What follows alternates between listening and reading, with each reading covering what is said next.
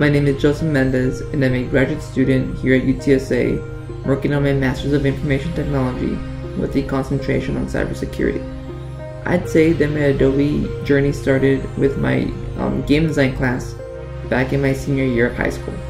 In the class, I worked with programs such as Game Salad and Godot in order to make small games.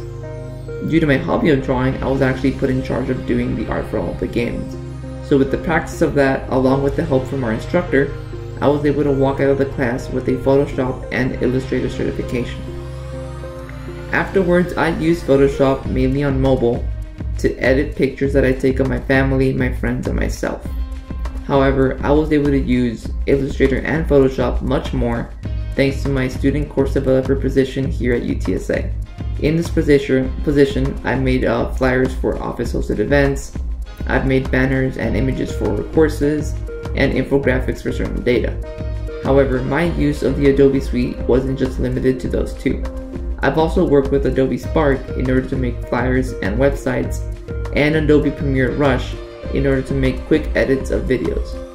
The access to the Adobe suite has really given me the chance to work on my creativity, and I do hope to further my knowledge of Illustrator and Photoshop one day in order to do graphic design on the side as a freelancer. Thanks.